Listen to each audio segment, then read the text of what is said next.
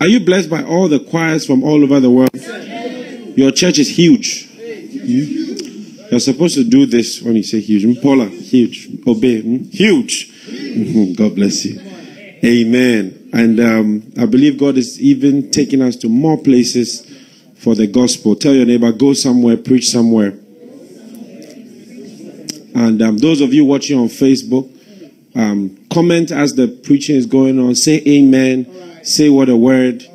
Repost some of the scriptures to show that you're catching up. Your beloved may be online also and may see your comment. Somebody told me that he was watching. A girl told me a boy came to talk to me because he was watching the flow service. And when I saw the comments that she was making, my heart was moved. So your beloved is online tonight. Shout amen. Paula, don't shout amen. Not yet. Amen. And it's time for the word of God. And I'm excited. As we go through the books, we realize that even though they were written years ago, they are even more relevant today. And that's the evidence of the prophetic mantle and the teaching mantle. And I believe we're about to sit at the feet of the serenity of the teaching anointing. And I believe it's going to be a blessing. Amen. So if you are as excited as I am, then it's time to sing Nothing is Impossible. Everywhere has a song. This is our song in First Love. Let's sing it. Nothing is impossible when you put your trust in God. With the cameraman joining in. Nothing is impossible when you're trusting in Switzerland. I hope you're singing. Hearken to the voice of God.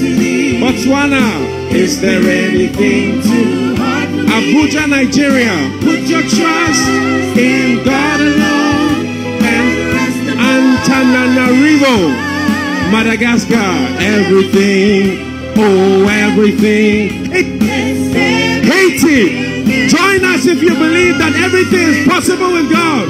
Otublohum Accra. Nothing is impossible. Is impossible. From Takwa to Kumasi, when you put your trust in God, nothing is impossible.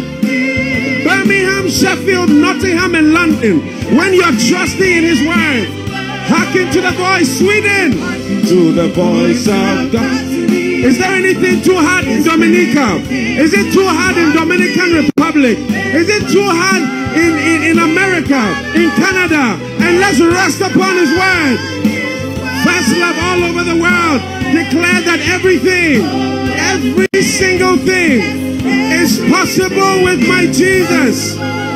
Who is now? Put your hands together as we welcome our pastor, Dag Heward-Mills. Hallelujah.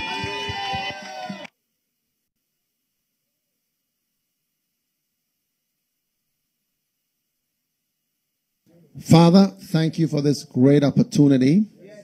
Please lead us into your word. In Jesus' name we ask, Holy Spirit. Amen. Amen. You may be seated. Today, God is going to speak to you by His angel and by His Holy Spirit. Wherever the Spirit is, there are angels. Now, what it means to become a shepherd is my topic. And today, my topic is found in chapter 10 of this book, which is the ministry work or rest? Amen. Amen. Now, God wants us to become a nation of priests. Hallelujah. This is found clearly in the Bible, in the book of Exodus, chapter 19. He said, if you will obey my voice, in verse 5, all right, and keep my commandment, you'll be a peculiar treasure. Amen. Amen. And verse 6, and you will be unto me a kingdom of priests and a holy nation.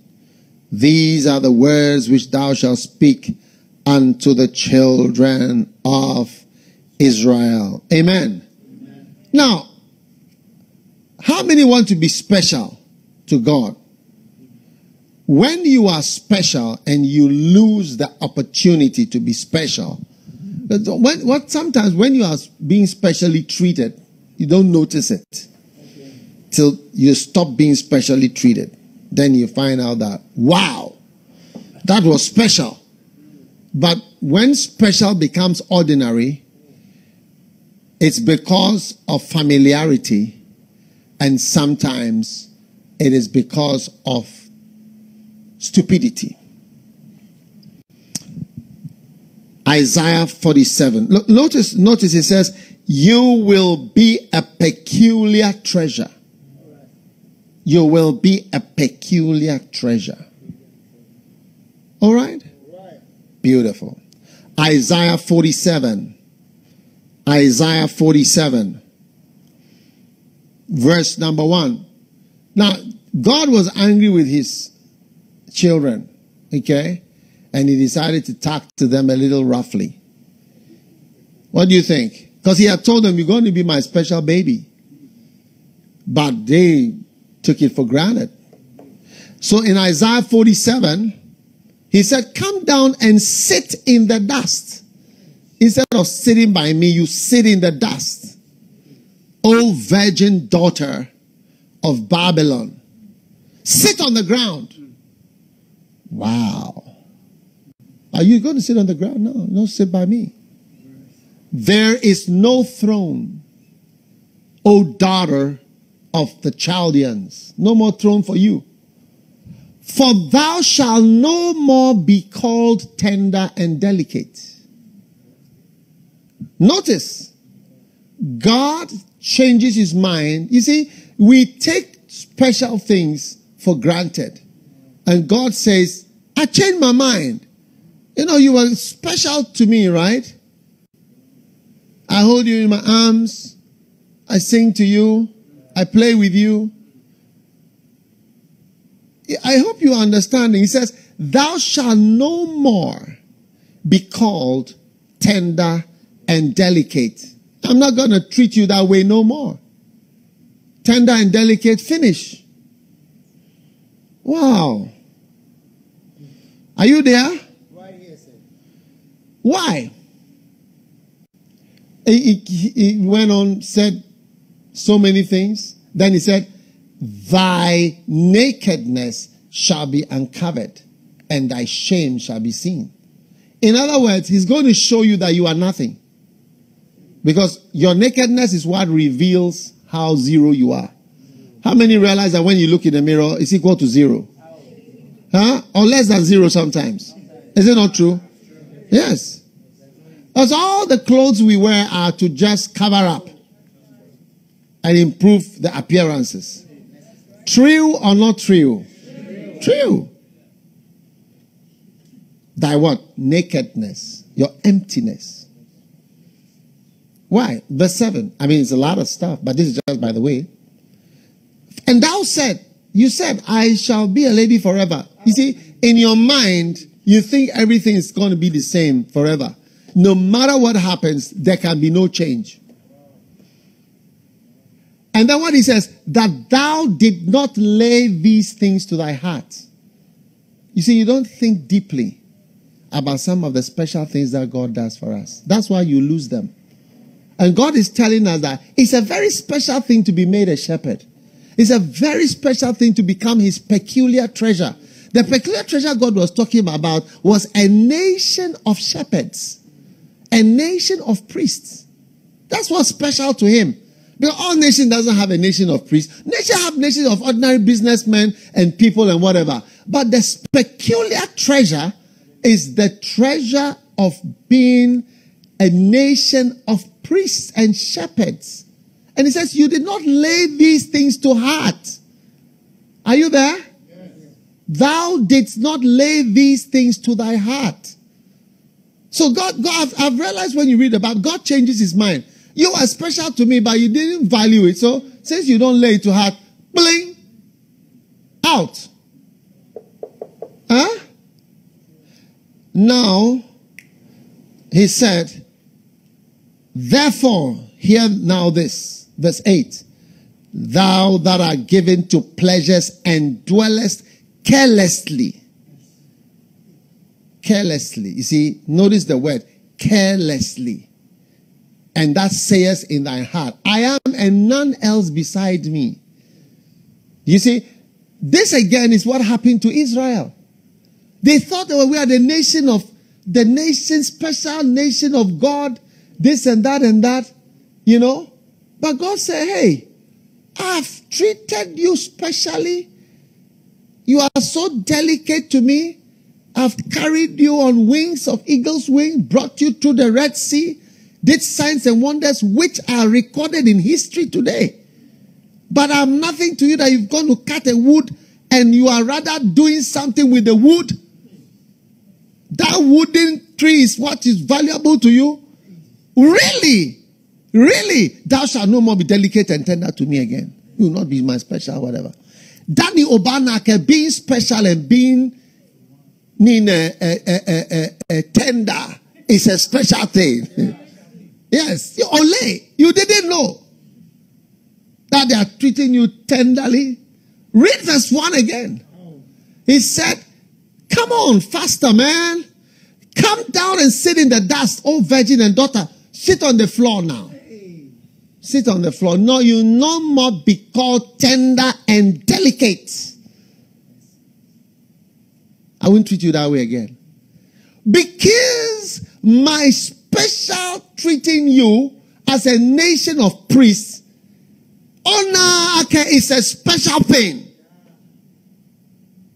We take things for granted when the specialness goes on sometimes for too long and you don't think deeply. That is why I want us to really appreciate all that the Lord has done for us, even as a church. We are sitting in one place all over the world. We are watching some on television. Some of you are no more using data. You are watching on television. We don't appreciate things. You are watching, and whilst we are taking up, you can see cathedrals, church buildings, this and that. Practically, we do things before we even mention them. Because I don't like to do something that however say, give this, and then it's not used for that. So, because sometimes there are things that happen between the giving and the doing. Most of the time when you are giving, we have either started it or very advanced in it so that it cannot not happen. To avoid that scenario. But we don't take these things for granted. We live in nations, nothing is done, nothing changes. When we come to church, things are changing, things are moving on. You know, God wants us to appreciate. He says, you didn't lay it to heart. You didn't lay it to heart. You dwelt carelessly. So I want you to know that God is telling us today that He is the God who changes His mind. Thou changeth not, but He is very rational and very intelligent and superior in His thoughts and His wisdom. And He wants us to be a nation of shepherds and priests. So as we are here, don't let us think there's anything too special. We don't lay it to heart. Which church do you have which has these books? Look at the Macarius and the things. Plenty. And there are more books that are not in this Macarius. Look at it. I'm showing them Macarius. Look at it. And all book for everything. Book for marriage. Book for this. Book for that. Book for everything. We don't lay it to heart. Yes. How to. Huh? We don't take it seriously. So you see that some other group will come up and take the thing seriously. All right.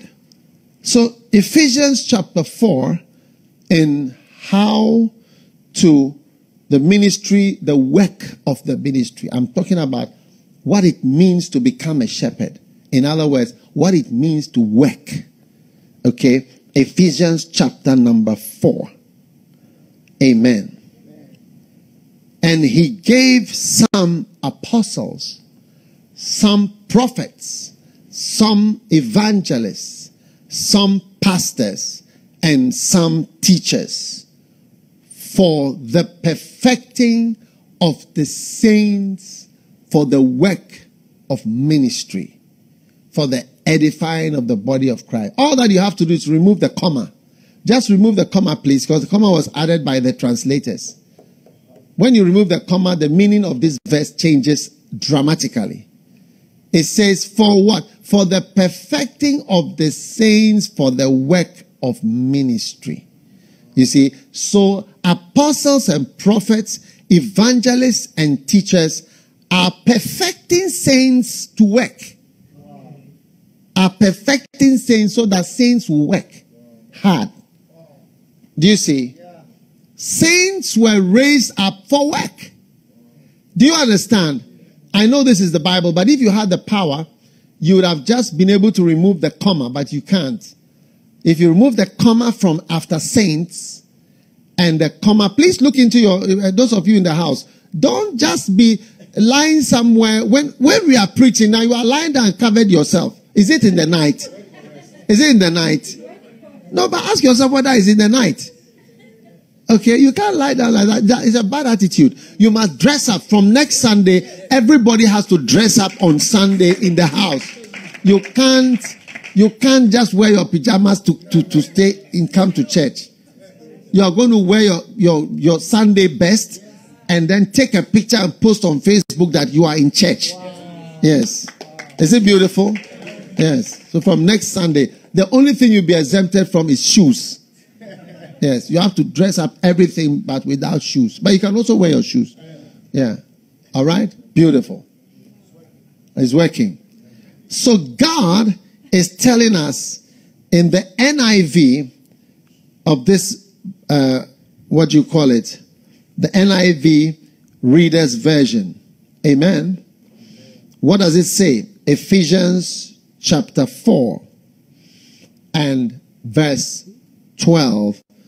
The same Reader's Version. He gave some apostles and some pastors. All right. He gave pastors and teachers. I want to read it from verse 11. So Christ himself gave the gift of apostles, the gift of the apostles to the church. He gave the prophets and those who preach good news. He also gave the pastors and teachers as a gift to the church. So pastors and teachers are given as a gift to the church. Is it beautiful? Now, and he gave all these people so that they might prepare God's people to serve. Then the body of Christ will be built up. All right? Do you have the NIV Reader's Version? Huh? You're getting it. You're downloading it. You should have downloaded it because I keep quoting from that. It's an amazing Bible, right? NIV Reader's Version. I'm going to read it again. Shall I read it again? It's different from all the other versions so far. It says, so Christ gave the gift of the apostles to the church. He gave the gift of the apostles to the church. All right? And he gave the prophets and those who preach good news. So he gave, amen. And he gave some the gift of preaching the good news. And he gave some the gift to be pastors and teachers. No, I have NIV Reader's Version, please. Stick to my version, NIV Reader's Version. All right. Now verse 11. So Christ himself gave the gift of the apostles to the church. He gave the prophets and those who preach good news. Full stop. And he also gave the pastors and teachers as a gift. Amen. To the church. Now, verse 12 says, he gave all these people so that they might prepare God's people to serve. Then the body of Christ will be built up. Is it beautiful? So God gave, I am an apostle, I'm a prophet, a pastor, a teacher, evangelist. Now, what am I for? I am a gift to the body, to the church. You see, that's why we don't talk about money. God says, I've given you money. No, the gift is the person. That person is the gift. Yes. The person is the gift. That is the blessing. Is the human being. People don't realize there are so many things far greater than money. You have your orientation in the world that money is everything, but it is not so. The person who is a gift, the gift to you is the human person that you see standing there. Is God's like grace and his dash or his privilege or his handout, his nice thing that he's giving you is the apostle or the prophet or the pastor. That is what the nice thing God has done for you, is to give you that person as a gift. Yeah.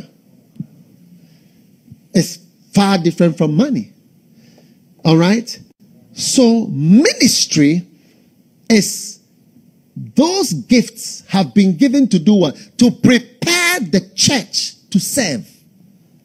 So my duty is not to pamper you and to just prophesy nice things to you, how you are going to be rich, how you are going to be on top, how you are going to defeat your enemies, how your landlord will not be able to poison you. I mean, this is not the work of these gifts. It's to prepare you to become servants or to do the work of ministry. Amen. Now, saints are to be perfected for the work. This means that pastors are to perfect the saints so that they can join in the hard work of ministry. There was a man called Epaphras, a servant of Christ, always laboring fervently in prayers for you. This man was laboring. He wasn't resting. Throughout the Bible, I'm reading from my book. Since you haven't read it, I'm reading to you. Throughout the Bible, ministry has been described as work. Always described as work. When Jesus saw the multitudes who were fainting because of the lack of a shepherd, he said the harvest is plenty, but the laborers are few. The Greek word translated laborer is the word egatis, which means a toiler, a teacher, a laborer, a worker. So egatis or labor, amen, has an amazing meaning. It means to toil, to travail, to grind, to push, to drive. That's what God is preparing you for, to come and join in the pushing and the driving of the work. So you must become involved in egatis, spelled E-R-G-A-T-E-S. You must become involved in that, which is the pushing, the grinding, the driving, the toiling, the sweating, the hard part of the work. Whereas in most churches, everybody is sitting there, bless me, pastor, find some 3 jokes at the beginning, 3 jokes at the end, and then some 2 stories, mention a scripture, don't say anything too hard, and please don't preach more than 35 minutes, and we have somewhere to go. We are going for family lunch at 12 o'clock. Wow. We need to be there on time.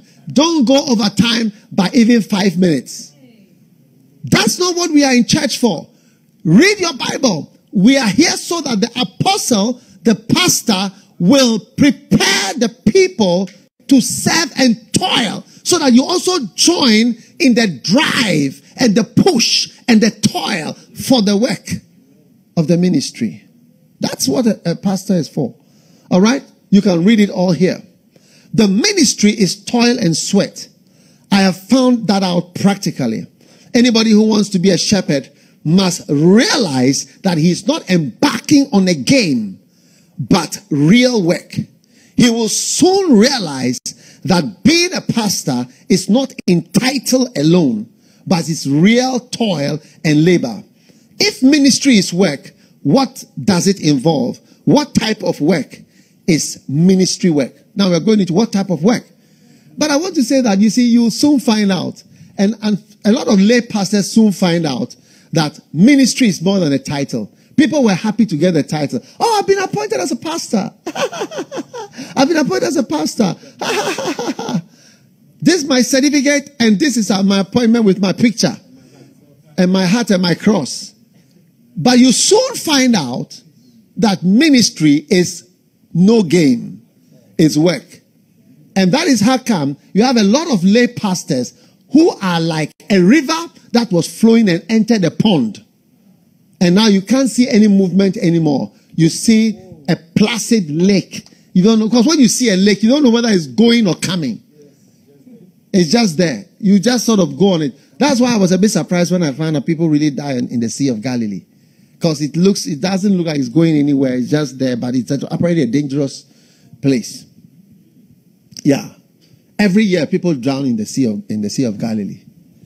Yeah. So when he rebuked the storm, it was a real danger. All the 12 apostles would have drowned. Yes. So, the work, sooner or later, you find out that, wow, this thing is hard work. Then they stop moving. And that's why many people, after appointment as pastors, they become a disappointment to the appointment. And they show us that we are really human beings, and that is why we made that appointment, not knowing that they are no nearer being pastors than being astronauts. You might as well have appointed them as astronauts. Do you know what is an astronaut? An astronaut is somebody who can fly a rocket to the moon. Yes. All right? That's an astronaut. An astronaut, usually you have to be an Air Force fighter pilot first.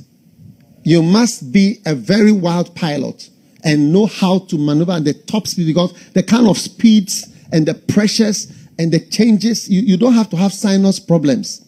You don't have to have headaches, blood pressure. There shouldn't be anything before you can just die. You get what I'm saying? Yeah, otherwise the headaches, it will be too much. You'll be unconscious most of the time. Yeah. So you need to study maths, physics, and many things, rocket science, stars, everything, plus be an Air Force pilot, which is one of the highest levels of being a pilot. It's not this pilot that we have here. They go up, down, swirl, turn around, do many things. You get it? And then go to the moon and come back. And you need to be brave and courageous. So to be an astronaut is not a small thing. So you might as well have been appointed as an astronaut, the first Ghanaian astronaut. When we appointed you as a shepherd or a pastor, because you are very far from being a pastor.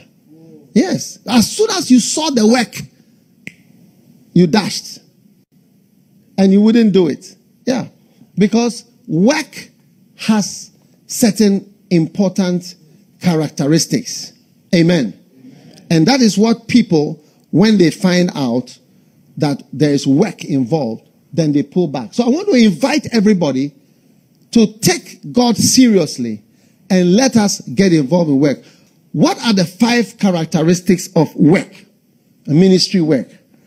No one can claim to have joined the ranks of ministry workers until his activities have got certain characteristics. An activity moves out of the realm of playing and joking and pleasure into the realm of work when it has the following characteristics. Everybody in church must realize that you are moving to another level. Amen. If you are involved in ministry and your activity does not have these characteristics, you may be doing something related to the ministry, but it has not yet become work of ministry. Are you with me? Yeah. Number 1, ministry has working hours. If you are part of the ministry as a lay person or full-time person, you must have the working hours. Amen. It doesn't mean, all right, every true job has its own working hours. All right. This often confuses people. People think that pastors must be in the office from 9 a.m. to 5 p.m. But we are not bankers, nor accountants. We are pastors. No more banking hours for pastors, and nobody asks pilots to work from 9 a.m. to 5 p.m. Everybody knows that their working hours are peculiar, and everyone accepts that reality. Amen. So everyone must accept that pastors have a time that they work. And what is the time that pastors work? We work, all right, you start to take hours, a certain time, and you give time. Amen. All right, you give certain hours. And you know that now my working time has come. And when it comes to the ministry, Sunday is your working hours have come. Yes, there are some jobs you work once a week.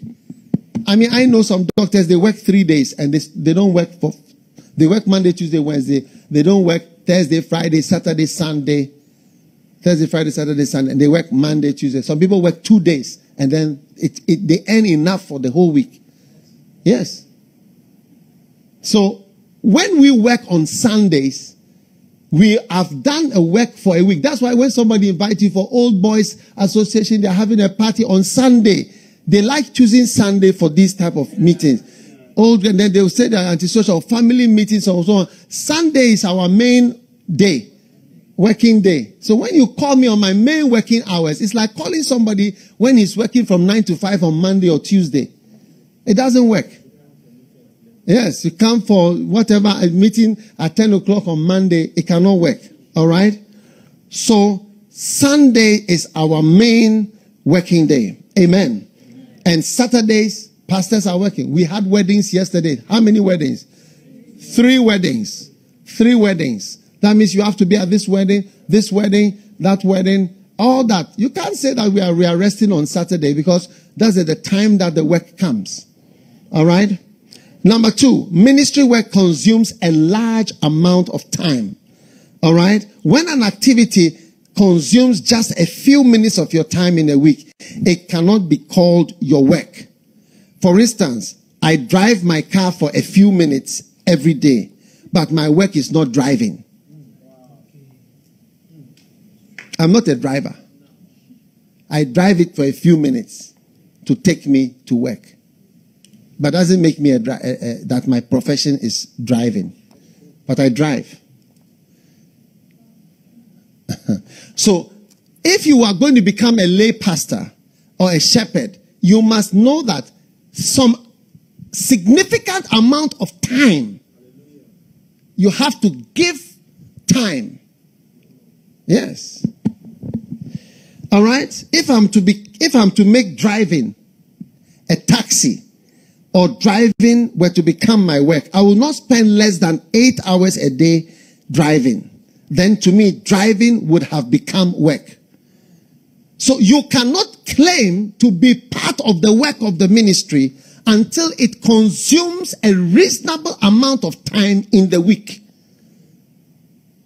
Give your weekends and your evenings to God. Yes. Why not, as a lay person, give your weekends and some of your evenings to God significantly? I am asking you as the apostle of the church, I'm encouraging you to give time to work for God. Yes. Give weekends. Give your Saturdays. Give your Sundays. Give Tuesday, Wednesday, Thursday, evenings, Fridays. Give time for the work. And somebody said, why are you always going to church? Because I'm a worker. Church is not just attending things for me, but I am in the ministry and I am working. I have become a shepherd and I have become a pastor. Whether a lay pastor or a full-time, I'm giving a significant amount of time. I'm a full-time pastor, so I give all my time. A lay pastor, you give some time. Amen. Amen. By the way, I want you to know that the UD, as you know it, today we have thousands of churches and thousands of members, literally. It was built by lay people. I want to tell you, it was built by lay people. People who are not paid. Yes. It has been built by lay pastors. The church that we enjoy all over. Pastors, they not give all their time, but they get enough time to be able to say that this person is a worker. Yes. Enough time. Almost every church in America was built by a lay pastor. Yes. Almost every church in England was built by a lay pastor. Of course, we have some people full-time. But a layman can give so much time that it becomes significant. You see, as a doctor, I could work for some hours in the hospital. And you see that I work in the hospital. And I do actually give some amount of time. Are you with me? Yes. I do. So, the fact that you are not paid by the church does not mean you cannot give time, quality time, and enough time to call it a job. Yes. That is why many lay pastors, at a point in their life, they realize that they have two jobs. I remember one of our pastors, he told me that was before, he's now a bishop, he's in full-time ministry. He said, every time he was at work, the people used to ask him, where do you work? Like apart from the work you are doing here. They suspected him. They said, are you a cab driver in the night? Are you working for another organization? Do we not pay you enough? What do you do? Because they could see that this man who has come to work, he has another job. Yes. He's tired on Mondays, especially. All our lay pastors, the good lay pastors are like that. They are all good. Amen. Amen. Yes. That is it. Now I'm explaining how the church was built. Every big church that is really large is built by lay people. Because you can never employ enough. Even now in the corona, pressure has started to build on our employment. Yes, we are starting to feel some pressure because a lot of things are also shut. Yes, and as much as we are still moving on, but we can feel it. Do you understand? Yes.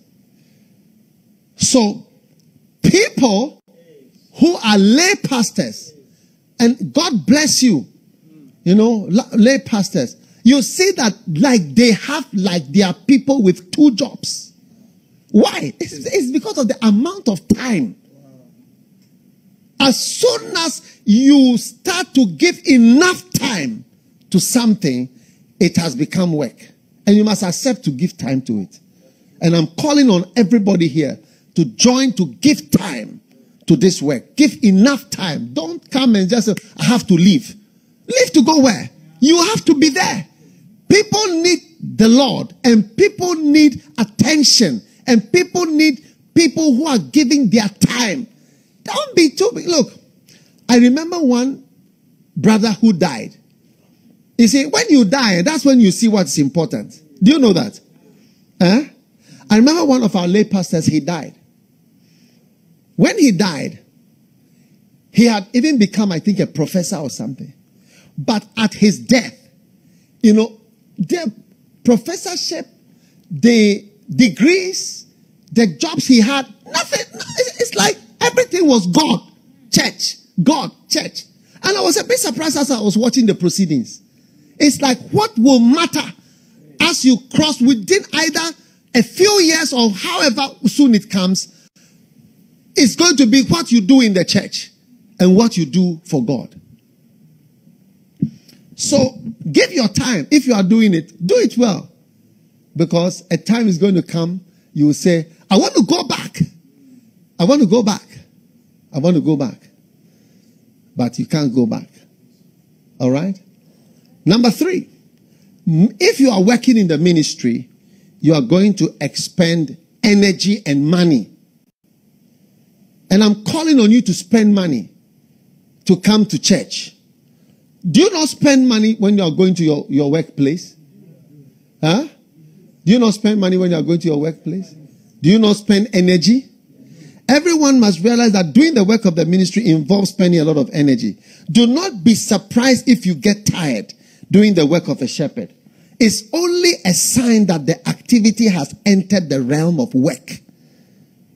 You have now begun to do the work of the ministry in Ephesians 4:11. Don't most jobs leave their employees tired after several hours? This is because it is called work. Another thing you will expend is money. Does it not cost you money to go to work? Do you not spend money at work for lunch every day? It is the same thing with the work of ministry. You will spend your money in order to do the work. Someone may say in the case of secular work, we expend money, but we get something back at the end of the month. Dear friend, your rewards and treasures will come one day in heaven. Matthew 6 verse 10. Lay up for yourselves treasures in heaven. I do not believe, and we still do not believe, in giving money to lay people to help them to pay their transportation when visiting sheep or coming to church. There are some churches, the whole choir is giving money to come to church. All the instrumentalists are giving money to play. All the ushers are giving TNT. Everybody is giving money to do whatever, because we say we spend money to come to the church. We come and we spend time here. We spend money coming to come to the. Don't you spend money when you are going to your workplace? And where ministry is work. I'm supposed to prepare you to work. If it's nothing to you, God will say, okay, I will withdraw from treating you specially. Yeah, you can just be ordinary. Amen. When people are ordinary church members, were they not spending money to come to church? Why do you have to give them money when they are ashes? Why do you have to give people money when they are choristers? Any pastor who is giving money to choristers, giving money to musicians, is not a bona fide pastor of our church system. So if you are practicing that, you have gone astray. There's nothing like that in any of our churches anywhere. It will soon become as though you were hiring people to do a part-time job. If you keep on giving everybody whatever, and they come to work to sing, to do whatever, soon it will be like you are paying people for a part-time job. But people are working for the Lord, not doing a part-time job. You have not employed people to work. Very often, when you pay people, their attitude changes, and it becomes more of, is this all I get for my hard work in the church?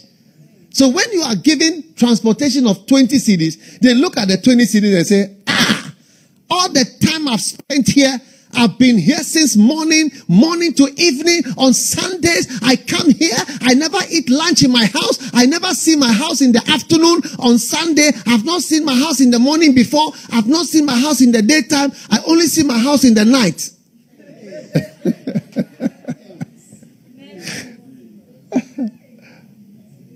And all I've been given is 20 cedis. That's why you don't have to even give anything, because the money you give is like an insult. Yes. I have decided to let those who work for him, the Lord pay those who work for him. Make no mistake about this. Praying, visiting, counseling, and interacting with people is hard work. As you do this work, you will expend energy and money. When you begin to feel tired, just remember that it is a sign that you are really working for God. Amen.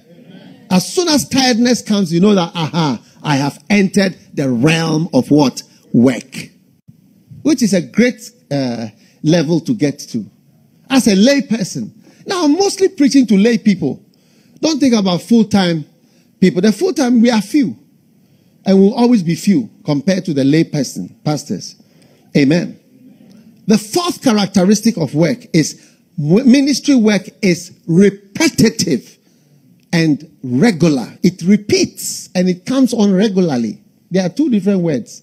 Repetitive means that you keep on doing the same thing. And regular means that it comes at the same intervals of time. Tuesday, Friday, Tuesday, Friday, Tuesday, Friday. And you see that it has become work. Yes. Yes, Tuesday, Friday, Tuesday, Friday, Tuesday, Friday, Tuesday, Friday. See that it has become, at first it was like, hey, Charlie, we are going to whatever. After some time, you see that, hey, it's repetitive and it's regular. By nature, listen, are you watching? Because all this is coming from Ephesians 4, that God has given us the work of ministry.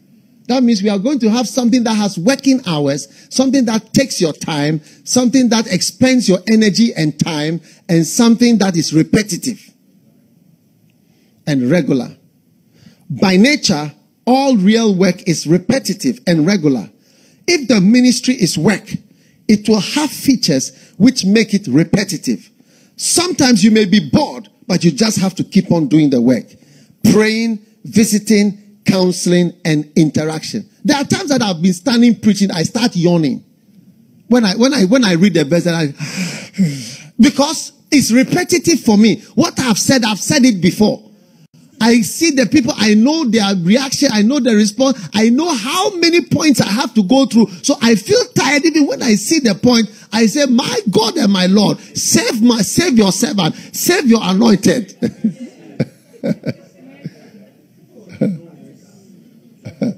Yes, I'm telling you the truth. Huh? Many pastors don't pray much because they feel that it is repetitive and it is boring. But when prayer becomes your work, you have to repeat your prayers and you have to pray regularly. You see, as soon as it's prayer work, it becomes repetitive. The same thing you prayed last time, you see that you are praying the same thing again. Yes, that's when it has become work. Epaphras labored fervently. But if it's not prayer work, it will just be, today this an amazing, God has given us a special revelation on dragons. So we are binding dragons. But after some time, see that we are taking the dragons on again.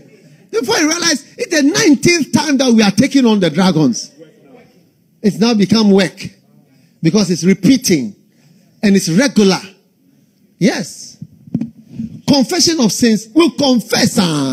You wait for Tuesday. We will confess our sins. You see that? Or you don't want to confess your sins again? Since you last confessed up to today, have you not sinned between the last confession and today's confession? Today? So there is need for more confession. Confession of sins, confession of our mistakes. We need prayer for the Holy Spirit every day. We prayed last time, we still need wisdom for today.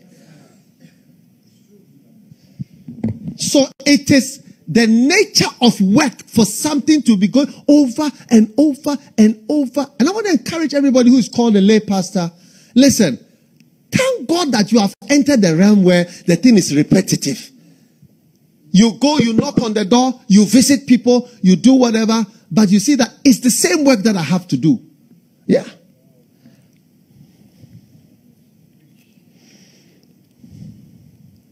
There is a difference between a social visit to a friend's house and a pastoral visit.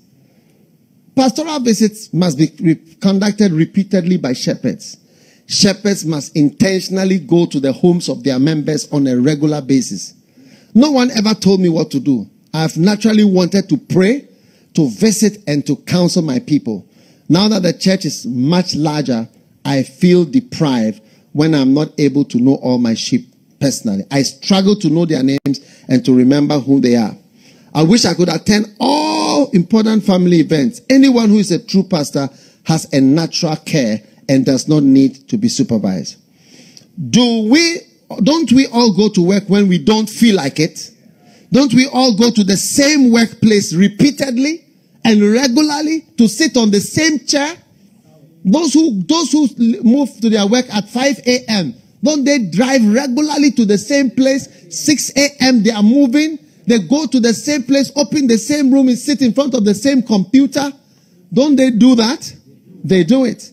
In the same way, anyone who claims to be doing the work of the ministry must rise up and do the important work of a shepherd.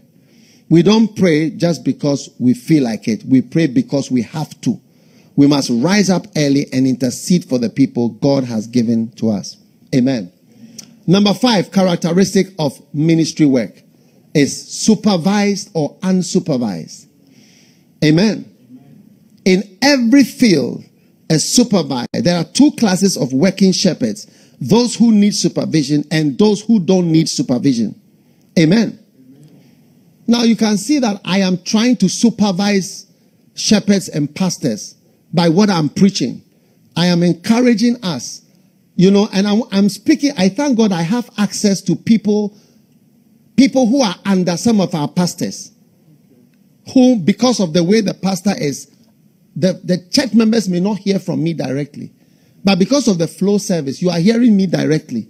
And I'm telling you and I'm calling on you, do you understand, to do the work of a shepherd. And to do it until it has these characteristics. Until you now you can see that Sunday is my working day. Yeah. You need to work for anybody who is, one day a pastor went to visit one of our countries, and then he got to church and they finished church and they went home. He was there for a few weeks. Then he called and said, the pastor in this country is not a real lighthouse pastor. I said, why? I said, the afternoon, the church, the afternoon, they've closed in the afternoon, they've gone home. He said, I don't know, I don't know that culture, that it's like he has a meeting by 1 o'clock, everybody has gone. So he said, it's not a real pastor in lighthouse. Yes. And it's like they've closed, everybody is gone. So he said there is something wrong with the pastor. We should check on it because he's not used to that, and there's something wrong with that church. That's how they knew. Because it's a working day. Sunday is a working day. There are people to visit. There are meetings to be held. There are endless issues to discuss. One sheep can take 3 hours. Do you know that there are some people, they are time-taking sheep? If the beloved comes to add, it can become 4 hours. Yes. And all these people are there. One person can take the whole day. Before you realize, by the morning, you have gone only 1 with 2 people. Yes. May you be an unsupervised shepherd. Proverbs chapter 6 and verse 6. Go to the ant, thou sluggard, consider her ways and be wise. Verse 7. Which having no guide, no overseer, no ruler. You must believe God that you'll be somebody who doesn't need to be supervised. Yes. You work in such a way, nobody is supervising you. But you are working. Common sense, hard work, diligence, caring for the sheep, visiting the people, following them up. That's the work of a shepherd. And that's nobody has to come and wind yourself. Everybody go on mass visitation. You yourself will be searching for people that no one should be lost under you. Amen. All work. Listen, are you listening to me? All work falls into 2 categories: supervised or unsupervised. There are 2 classes of working shepherds: those who need supervision and people who do not. In every field, the supervised person is paid less than the unsupervised. Decide to be a shepherd who does not need to be told what to do, when to pray, whom to counsel. Your rewards in heaven will be even greater. Hallelujah. No one ever tells me what to do in ministry. I have naturally wanted to pray, to visit and counsel. Hallelujah. Philippians chapter 2 verse 19. I trust in the Lord Jesus to send Timotheus, and so that I may be of good comfort when I know your state. For I have no man like-minded. Amen. I have no man like-minded who will naturally care for your state. Hallelujah. So God is calling on people Now, years have gone by. It's been 35 years. All that I have tried to do is to be a shepherd to people. Following these principles, I realize that is where I've come to. So, the work of a shepherd, which is the 4 things, PVCI, prayer, visitation, counseling, and interaction. These 4 pillars. Watch me. Are you listening? Yes. I'm telling you, I started with a lot of people. God has blessed me and I've prospered just caring for people. Yes. Many people meet me, they want to just talk with me because they know that I care for them. Yes. I've been looking after people for a long time, before some of you were born. Yes. You people may not know. Jesus said, if you love me, care for my sheep. Let me tell you something. All through, this is one of the reasons why when even sometimes we have Give Thyself Holy conferences, we have pastors' conferences, I rarely speak about shepherding. Yes, I rarely talk about it. What people don't realize is that this is the key to showing God that you love Him, that people have neglected. Caring for the sheep, feeding them, talking. Even when I write books, I write out of the pastor's heart. Yeah. So that is why people enter the ministry and don't flourish, because they are not shepherds. It's not from your heart. You don't care about nobody. You want a job or a title or a post. That's not why we are shepherds. If you are following, you see, you can never follow somebody until you follow his heart. Yes. As I'm in the First Love Church, what do the First Love members have? What do they have? What do they own? I hardly know any First Lover who owns a house and cars. Our church is made of buses.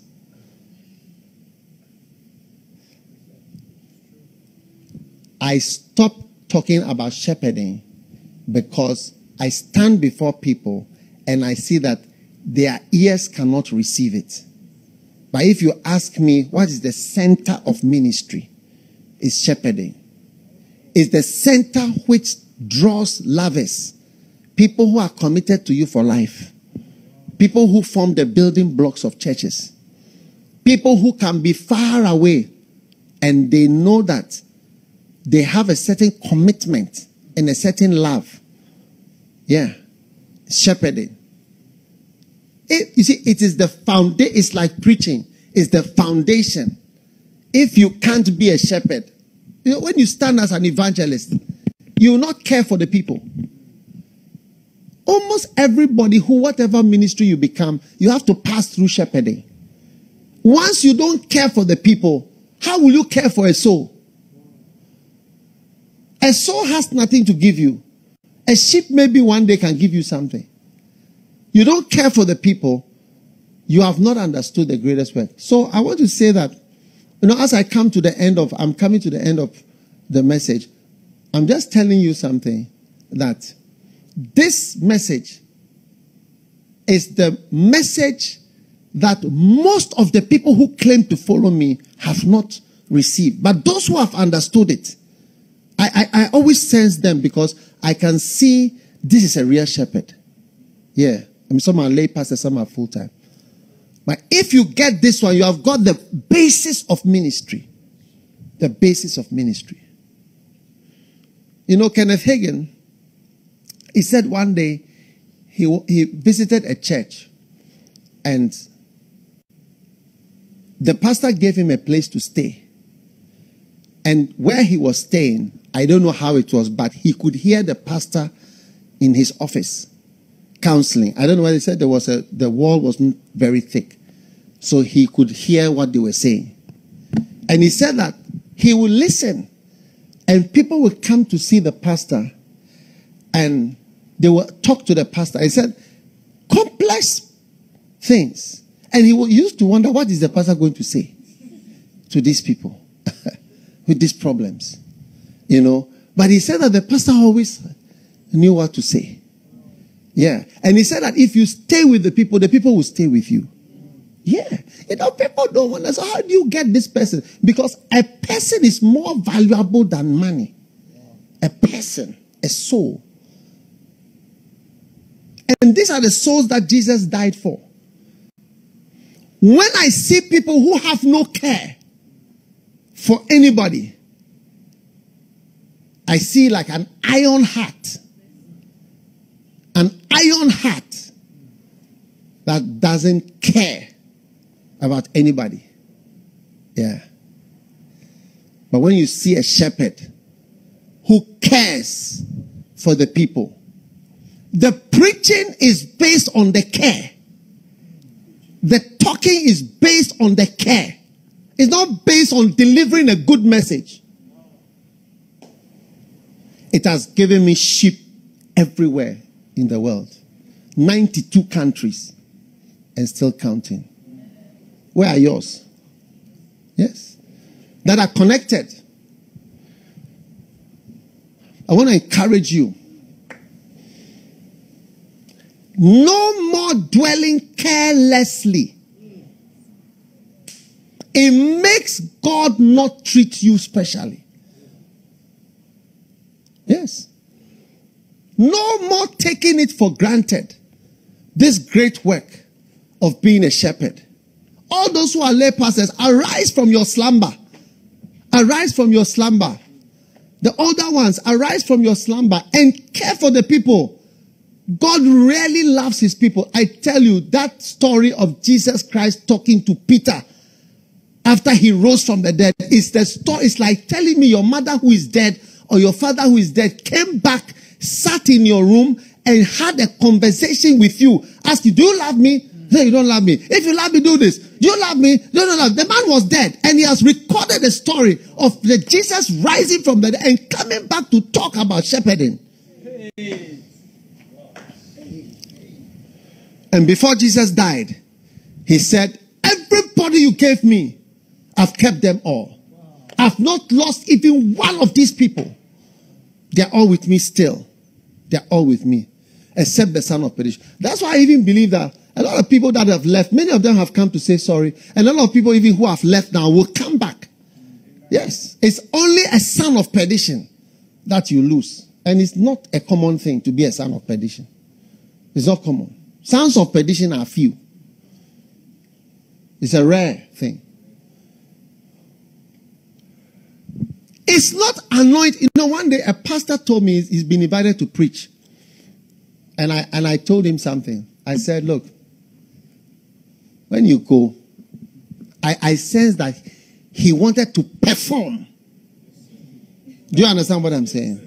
He wanted to do what? Perform like he's really ministered well, powerfully. Forget about performing. Forget about performing. Care. Care for the Lord and care for the people. I've rarely been invited anywhere that I was not invited back. Over and over and over until I myself say I can't come.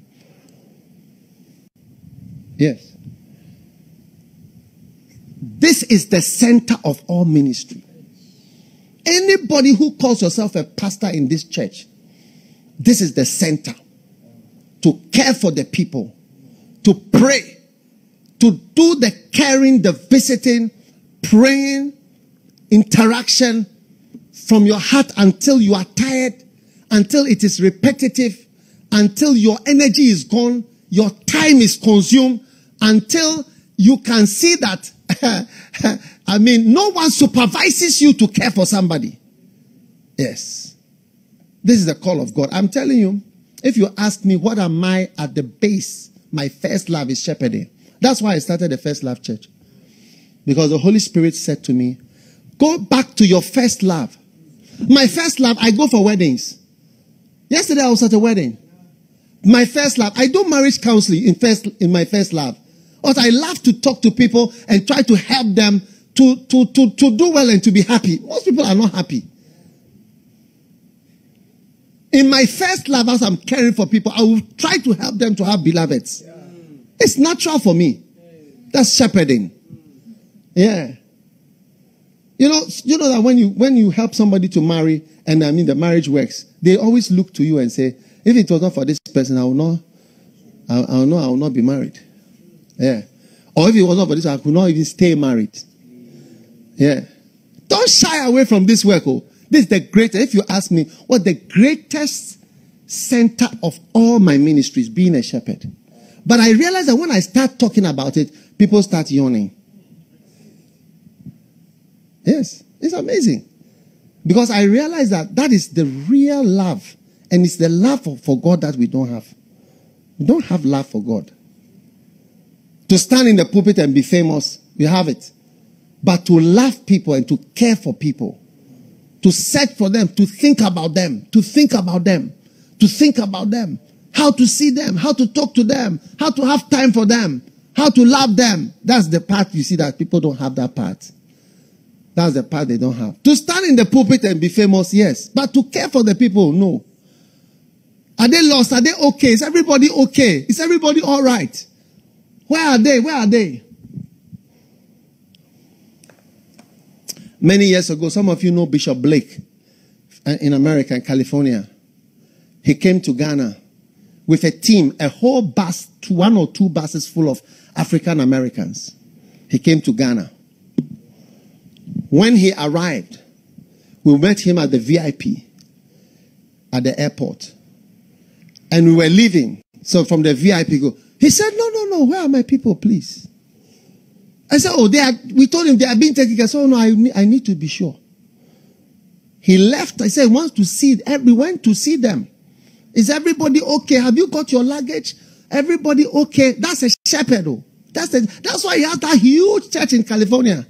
That's why Denzel Washington and all those guys go to his church and Stevie Wonder. And nobody goes to your church.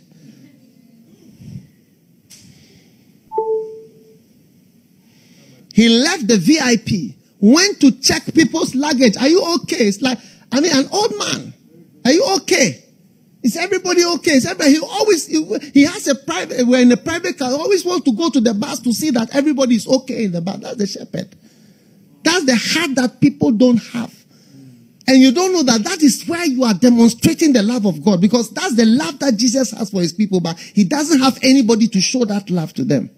When we pray for the nations, I just imagine if there was a shepherd in Thailand, a shepherd in this country who is talking to the people, loving the people, helping them, showing them something, talking to them. Oh, if only they'll get somebody. I pray that you will take up this opportunity, and become a shepherd. So, me and my little family, your little family can turn, all your children can become monsters. All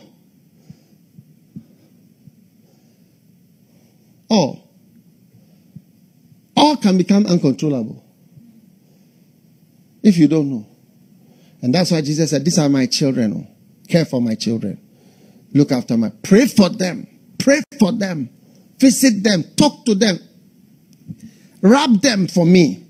Do you know a shepherd is supposed to, you see the sheep standing there. If you kill him, he will be killed. What you do to him, it will be done. That's why wicked people can do bad things to sheep. But the shepherd is supposed to take oil and pour it. Thou anointest my head with oil. The Lord is my shepherd. My shepherd anoints me with oil. That shepherd in the Middle East, they take this oil and they pour it on the sheep and wrap them. And the oil, the smell of the oil drives away the flies. So that the sheep are harassed by the flies and the itching. But thou anointest my head with oil, wraps them. So you wrap them, you feed them, you wrap them, you care for them, you protect them. That's where loyalty and all these things come in. It's to protect the sheep from wicked wolves. I want to encourage you to believe in shepherding. I can say, I don't want to say something bad, but I feel a large number of people who are called pastors, they don't understand anything about shepherding. They don't have the feeling from the heart. They've not allowed that feeling to enter. The post, yes. Get a post, be called pastor, be called reverend, be called this, yes. Wear collar, wear this, wear this, wear this. Look at me. How many times do I wear collar? How many times do I wear those bishop, all those things? What is the use of all these dresses if you are not really a shepherd in your heart? The Bible says, let them make garments to consecrate Aaron and his sons. In other words, to make the garments, and the garments separate him to the job. Make him really separated to such a work for me. Not to make him better than other people, but to show that he's been separated for the work of God. Prosperity, it comes from God. The help, it comes from God. God notices our heart and he sees. So I want to encourage everybody who is listening to me, both officially appointed pastors and not appointed. When you are genuinely a pastor, you don't need a post. You don't need a title. You don't need nothing. And I can tell you, every title I've taken, it was to bring order in the church. I needed it to bring order. But not that who I am. Hallelujah. So, receive the mantle of a shepherd. Yes. Receive the caring. Let the iron spirit that you have be softened into a soft mantle of a carer. Somebody who cares about people. Receive that grace. Receive that ability. And receive that interest. In the name of Jesus Christ. Let never come out of your mouth, I'm tired. Or I'm tired of these people. Or I'm tired of this thing. No. That is all that God has prepared you for. To be a carer and a lover of the people of God. And the people that are saved and washed by the blood of the Lamb. Receive the principal anointing. Yes. The principal first anointing. The anointing of a shepherd. Yeah. Receive the grace to have more children than your own children. Receive the grace to carry and carry the people. To carry the people. Receive the grace to carry them. To carry them on your bosom. Carry them on your shoulders. Carry them above the waters. Carry them when they are drowning. Carry them when they are going down. When nothing is working. Carry them when they are drowning. Receive the grace to dive and save those who are in the waters. Receive the grace to rescue from dragons, from wicked men, wicked wolves, the sheep that Jesus loves. Receive the power to be a shepherd of many. Receive a shining face like the face of Moses. A shepherd of God's people, faithful in his house. Receive the first love. The first love. The first love. Peter, do you love me? Peter, do you love me? Receive that grace. Peter, do you love me? Receive him. Receive the grace. Receive the heart of Jesus Christ. I am the good shepherd. I am the good shepherd. I am the good shepherd. Receive that heart from Jesus. Receive that heart, little girl. Receive that heart, little boy. And let your eyes and your mind go beyond your own little problems and your own life till the lives of others become your life and the concerns of others become your concerns. Receive it. Receive it in the name of Jesus, Savior of the world. I am the good shepherd, and you shall also be a good shepherd. In Jesus' name I pray. Amen. Hallelujah. Father, thank you for everybody that has been a part of this service. And I thank you that you will use everyone here to do your great work of shepherding. We are rising, Lord. Every stand in your house. Lift your hands. You are rising and rising into work. You are rising into work. Shepherding will not be something far from you. No. You'll be a keeper of sheep. A shepherd of his people. You work until you are tired. You work until you have spent your money, your own money, to care for the people. You work until you have spent energy. You work until your time is gone. Until people say, wonder what job you are doing.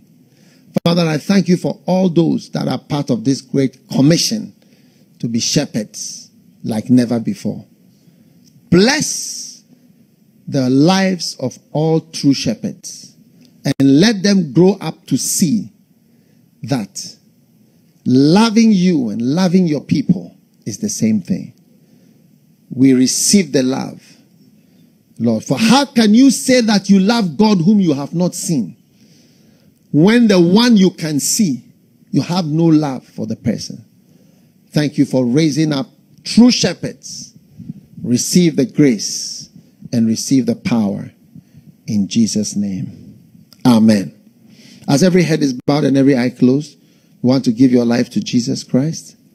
Pastor, pray with me. But before we do that, I feel the shepherd anointing. Listen, look at me, everybody. Look on your screen. You know, there is a feeling I feel here for sheep. I wish you also have that feeling. Place your hand on your belly. Father, give everyone watching that feeling for people and for the sheep that you've called us to. Give them a heart, a feeling for the people, that they will not be lost, that they will not perish, that they will not be forsaken, that they will not go astray. Give everyone watching that spirit, that heart of a shepherd. And I thank you for what you have done, Lord. I thank you for your power that has entered every life, every person, every pastor, every person. The feeling, Lord, that I have, Lord, that comes to me when I see, even from any country, and I see the people, Lord, I dream about them and I feel for them something. I wish for them to be cared for and to be preached to and to be loved. That is an anointing, Lord. Let that come upon everyone watching right now. Receive that impartation and be filled with the grace of God upon your life to be a great shepherd. I am the good shepherd, says the Lord, and I give you that grace today. In Jesus' name. Amen. As every head is bowed, if you want to give your life to Jesus, pray this prayer with me. Say, Lord Jesus, forgive me for my sins. I give my heart to you. I give my life to you. Cleanse me from every evil. Cleanse me from my sin. From today, I am born again. I give my soul and my heart and my life to you, Jesus. Please write my name in the book of life. In Jesus' name I pray. Amen. If you pray this prayer, please look on the screen. There's a number, +233, which is Ghana, and then 56056 or 0333079. You want to give your life to Jesus Christ. God bless you. Father, thank you for the blessing of being shepherds today. We love you and we thank you in Jesus' name. Amen. I want you to take your Holy Communion. Take your Holy Communion. I want you to take your Holy Communion.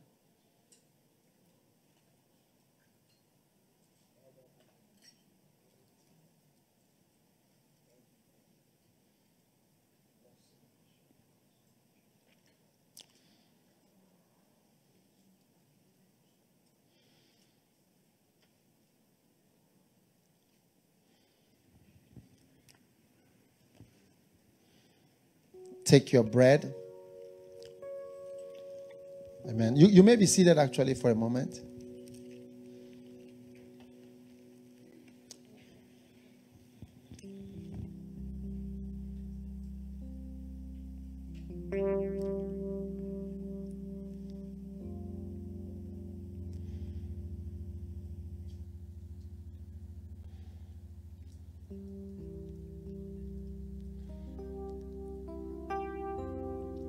Hallelujah.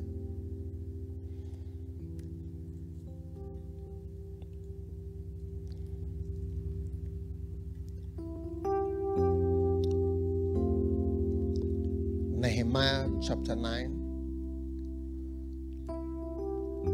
Thou gavest also thy good spirit to instruct them, and withheldest not thy manna from their mouth. The manna is the bread of life. Jesus said, I am the bread that came down from heaven, and gavest them water for their thirst. Verse 21. Yea, 40 years thou didst sustain them in the wilderness, so that they lacked nothing.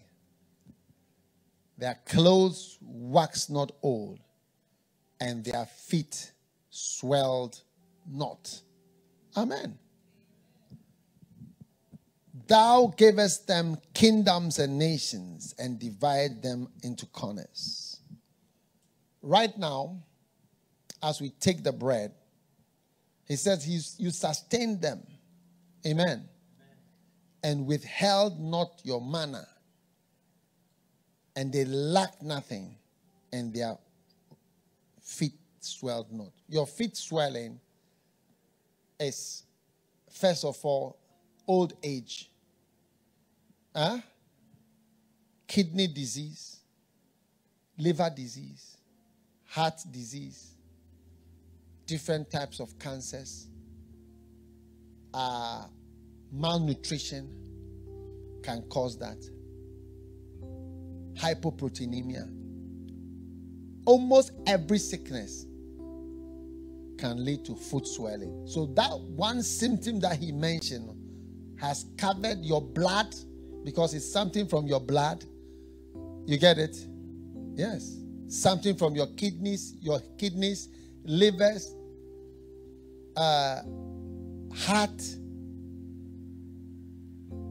What again? And when the foot is swollen, there can be chest, water in the chest, water in the stomach, water in the legs.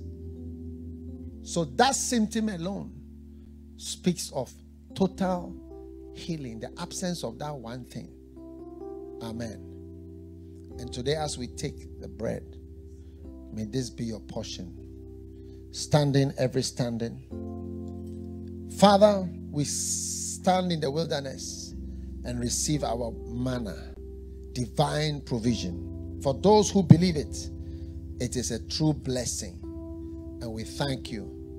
Heal us and bless us as we receive the bread that came down from heaven, in the mighty name of Jesus, the body of Jesus Christ.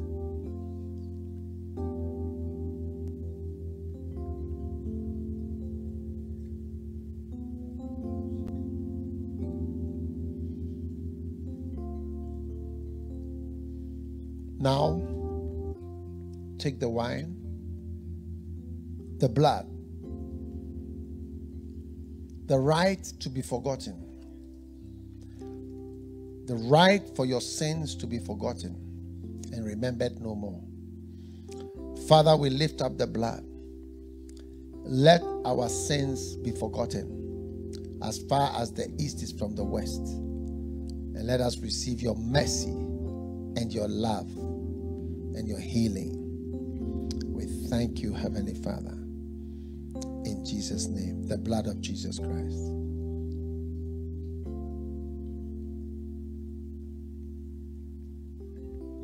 Lift your hands for your blessing.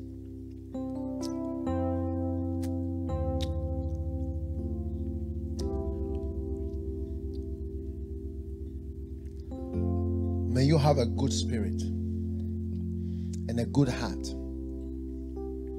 May your heart be able to receive the anointing of the shepherd, the mysterious anointing, which few people have. Is actually the grace of Jesus Christ. Whatever Jesus had, receive it now. For he sent his son to save you, to heal you, and to deliver you. Be blessed with that anointing to rise into your highest place in the ministry. I release you from your past. I release you from your mistakes. I release you from your sins. And in place of your wretchedness, you shall love the Lord and you shall love his people. May this blessedness be upon you and your life. Whatever represents a sickness and a disease, receive healing, receive forgiveness. May your sins be remitted today and now in the name of Jesus Christ of Nazareth. Amen. God bless you. You may be seated. We are going to receive our offering. Heavenly Father, thanks a million for this opportunity to receive an offering. I want you to take out a special project offering. Many projects that we are involved with. Building churches everywhere. Why? Let me ask you, why build churches? Because there are no meeting places in many of the places. You know, one of the things that I was told in the northern part of Ghana was that other religions have built their temples. And as soon as those temples are built, people who are supposed to be Christians go there because there's no church. Do you understand? Yes. So now that our churches are also being built all over the northern, and so on, you see that people are coming to the church and it's coming there beautifully.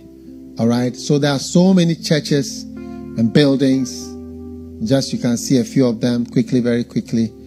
Just places all over. All these, when you see Catch the Anointing, Northern Region, many buildings. Bongo. Have you heard of Bongo? Who built the Bongo Church? Yeah, pastored by Pastor Clement and Dr. Marie. Keep many. Bukburungu, Boya, Chakori, Dafiama, Garinkuka, Chakbukbondo. Many. All these are being built. Jama and Kwanta, Kadi Boku. All right. Karaga. Many churches. Tumu. Some have heard of Tumu. All these are projects. Vawari. Beautiful. Financed by Eric Kofi. Wow. Beautiful. So many buildings. And I want you to give your offering today as we see all these churches are being built and they are going on. Hallelujah. This is a way to give your offering. By now, everybody who wants to give knows how to give. All right.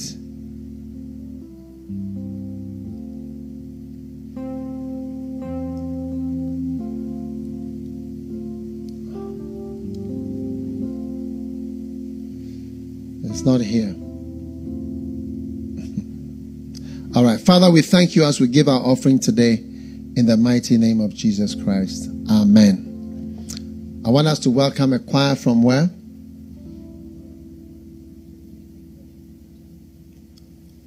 All right. God bless you.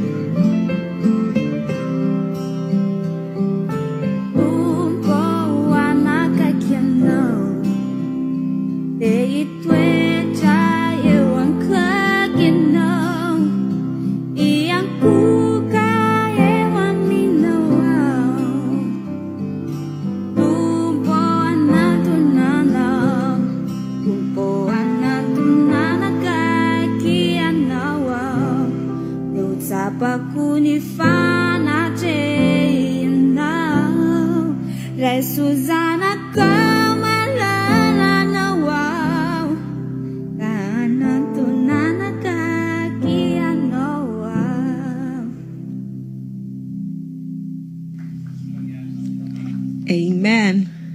Were you blessed by the ministration? Do you want to be God's favorite child? Oh, I can't feel you. Do you want to be God's favorite child? And I believe the key has been revealed to us to be shepherds. I believe we've been so blessed. Thank you so much, prophets. It's always a blessing. You're always giving us what to really chase after and what God really wants. Thank you so much. I believe right now we are going to observe the announcements from Madam X. So let's welcome Madam X to present the announcement.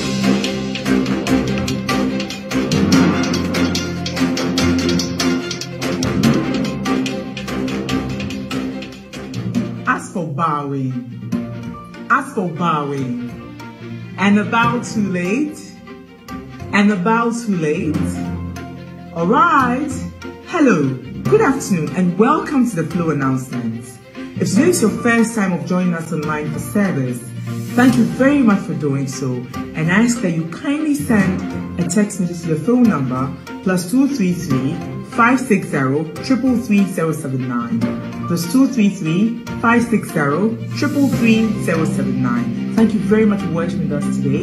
You're welcome. This is the First Love Church. You heard from our daddy, our prophet, our personal person, our bishop, our missionary, Bishop Dag Heward-Mills. Make some noise! Alright! Thank you very much. We're happy that we shared it with you today. And so please join us again next Sunday and be blessed. And kindly remember to send a text message to the phone number. Thank you. Alright. If you gave your life to Christ today, just say congratulations. Thank you very much for doing so. It's a bold decision in the right direction. It's the best decision you'll ever take in life.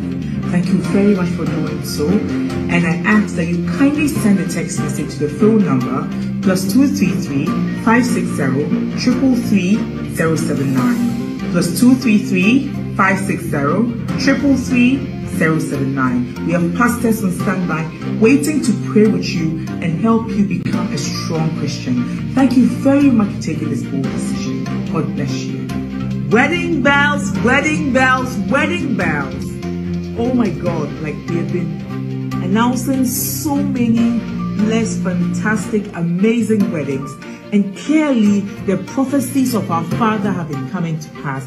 And I pray that we keep on receiving and be blessed. Alright? As I announce the wedding bells, if they are in your ministry, kindly make some noise, like shout so loudly that we can hear your neighbors be like, what's going on? And you answer them, the prophecies of our Father are coming to pass. Alright? Wedding bells, wedding bells, wedding bells. Ebenezer Apple, a telepastoring ministry member, is getting married to Helen Abu Sakina of the Greater Love Gospel Choir. I cannot wait till the day when I will say, my beloved is mine, and I am his. Oh, my beloved is mine. They're getting married on the 18th of July 2020. The venue is the First Love Weddings Facebook page. The time is 12 p.m. and the colors are purple and peach. If you have any just cause why these two should not be joined together in holy matrimony, please speak now or forever hold your peace. Alright? Thomas Kojo Collins, formerly of the Greater Love Gospel Choir, is getting married to Rebecca Lorraine Asset, formerly of the Communion Stars.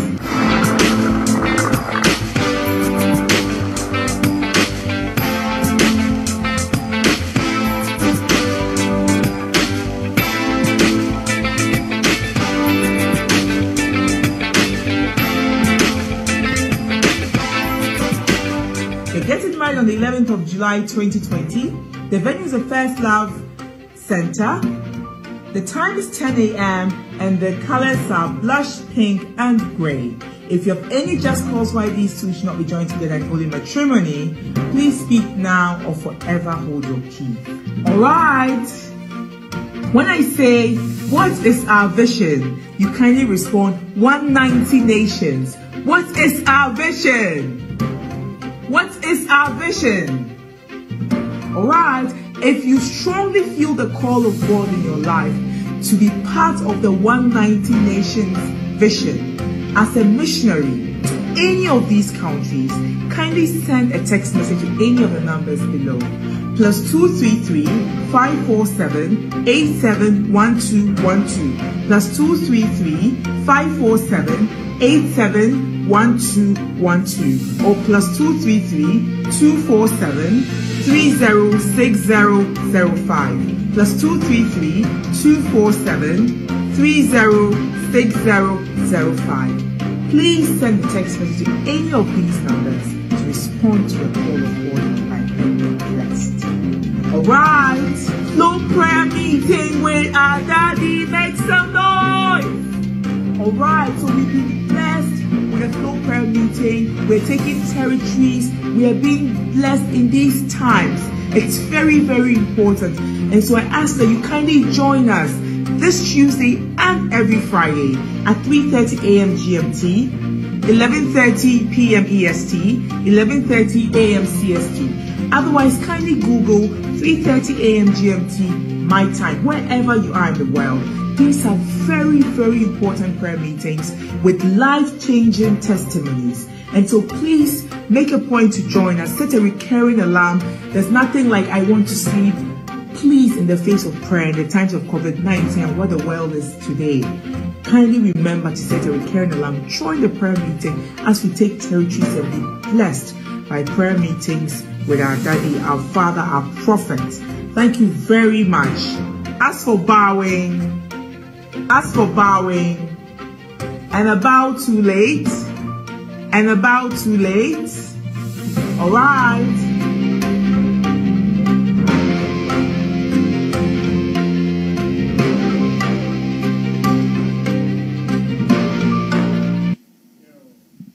Amen. Hallelujah. Have you had an amazing time in the presence of the Lord? Revival at 7:30. Make some noise.